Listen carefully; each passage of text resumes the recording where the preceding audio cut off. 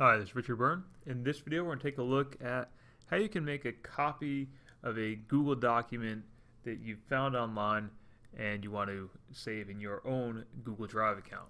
So let's say you found this item here like I have on my blog, 7 blogging tools for teachers, and it's a chart that I've made. You can see there it is. Now, I'm going to go ahead and sign in to my Google account. In this case, we're going to use my dog Max's account, just as a demo.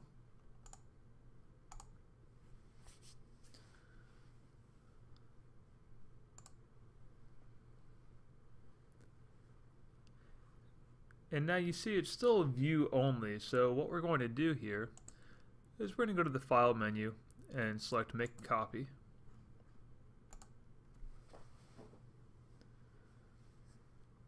And now there's a copy in the Google account that we can edit and modify as we need.